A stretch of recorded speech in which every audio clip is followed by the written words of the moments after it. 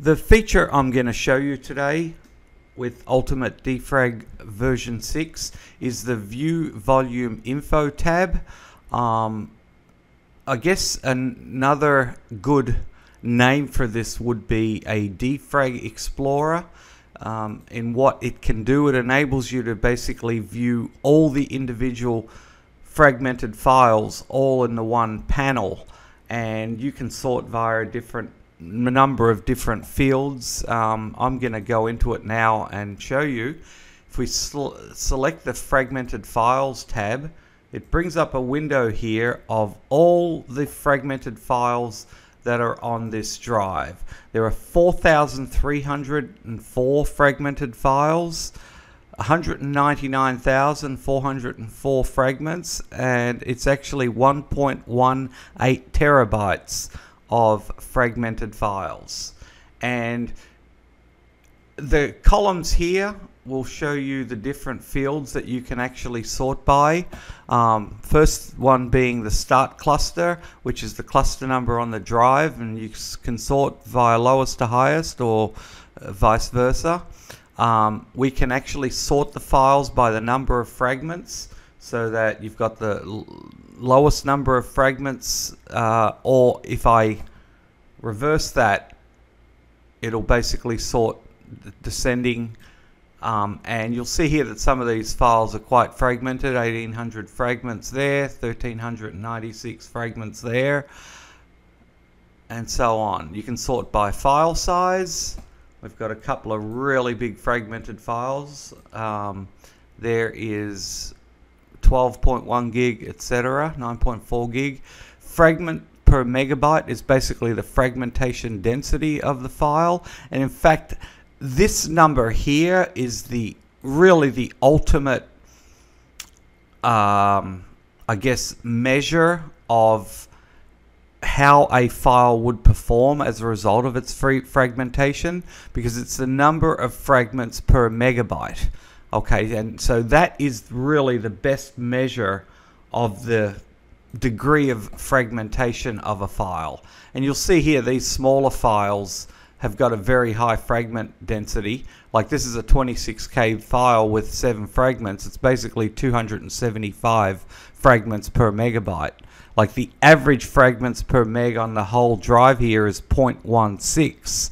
Or at least not on the whole drive, but on all these fragmented files. So these are extremely fragmented. Let's scroll down here and find a couple of bigger files, because this will show us. Here's a 7.4 meg file with 84 fragments. So it's got a fragmentation density of about 11.26. You can sort by file or folder. It will also sort by folder, and it will also sort by compressed files and folders as well. If it has a little superscripted C, it means that it's compressed with NTFS compression. You can sort via the creation date of the file, the last access date of the files, the last modified date of the files, by extension, okay, or even just the full path of the files as well. The good thing about sorting by extension, you can basically go here and you can select, let's say, all the JPEG files. I can, what we'll do is we'll scroll down here and we'll do a shift click when we get to the end of our JPEGs. I've copied a lot of images from my cell phone. So if I now just do, I've selected the top file. If I do shift click, it's selected all those fragmented files, or at least all the JPEG fragmented files. And if I right click here, it'll enable me to defragment all those files. So if I click defragment now, it's actually going to defragment them. And it also updates here on the fly. So you'll see the number of files count down, the number of fragments of those specific files, how big, how much data is there, and also the fragmentation density.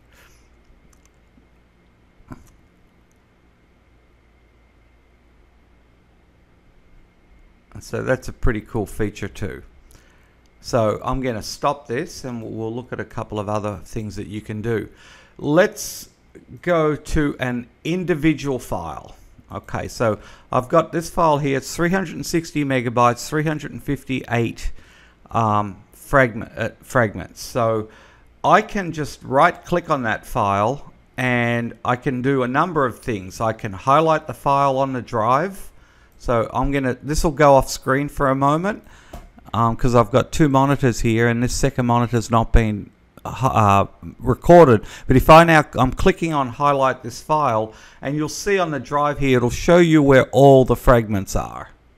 Okay, so that's scattered all around the drive here. I'm going to drag this back. We're going to right click again and we can show the containing block. So what it'll do, if I right click and do show containing block, it's going to go to the very lowest cluster that file begins at. Okay, so it's also highlighted at the same time. So if I just click up here, or let's click in a completely different part of the disk, and again I'm going to click show containing block, and it's found it here. Okay, so oh sorry, that was a different file, wrong file. There we go. Let's do it again. Highlight show containing block, and it's found this file here. Okay, I can right click here and just left click and I can do some functions, or I can go back here, drag this back across, and I can open the folder within Windows. So it'll actually open the folder, the file, and there we go. I've selected the wrong file again. So I'm going to click there. I'm going to go right click, open containing folder, and it will open the folder in Windows, and it'll actually also select the file in Windows. So you don't have to then search for that file. It's automatically selected. I can right click and I can compress and defragment. And let me do that. So I'm going to compress that file. And it's doing a compression now. And then it's going to defragment it. In a minute you'll see the fragment count go up, because when you compress a file, the number of fragments increases on that file. And that's now defragmented that file. So I compressed it and defragmented it. And what I can also do is I can select fragment all the files in the containing folder, and it's going to go ahead and defragment all these files that are in this particular folder, which is pretty cool. So you locate one file in that folder and you can select defragment all the files in this folder, and it will go ahead and do that. Let me do that again.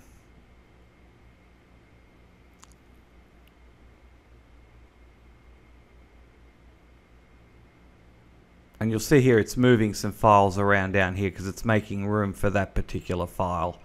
And if we go and look at our disk display, you'll see where it's moving these files around here. Okay. So I'm going to stop on that.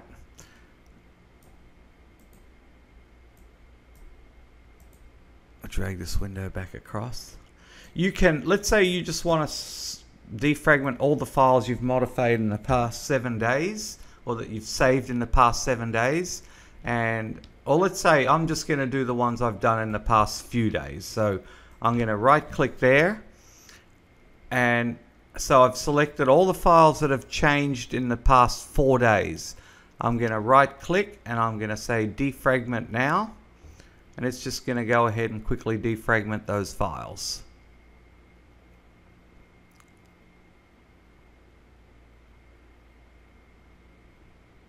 Done. Okay. You might want to also sort by files that you last accessed. So let's look at all the files we've last accessed and say the last 7 days. And that's just on this D drive. So I'm going to right click and I'm going to defragment now. And it's just going to defragment those files that I've last accessed in the past 7 days that are fragmented. Okay, so, and that's it. Not much else to show you on this, except that you have got this flexibility of doing all sorts of sorting and choosing which files you want to defragment. I'm going to Yeah, so I'm just going to select these spreadsheet files here. We'll just select those, right click, defragment now, and it's just going to go ahead and defragment all those particular files. Okay, so that's it. This is a fun option to play with. You can really see what's going on. You get to kind of know your file system and get to know which files fragment and you know which ones don't, and you know you can do those individual operations on them. And I guess that's it for this video. So it's www.disktricks.com, and the software is UltimateDefrag V6. And it is more than just a defragmenter, as you can see. And the most important thing about UltimateDefrag is that it optimizes your hard drive. Whilst all other defragmenters only defragment files, which is really only a minor part of the hard drive performance degradation equation. Okay, the other two important factors are where on your platters your files exist and how packed those files are, your seek confinement. So you're minimizing your seek times and you're maximizing your transfer rates, and that's the primary thrust of this particular product, UltimateDefrag. So thank you for your time.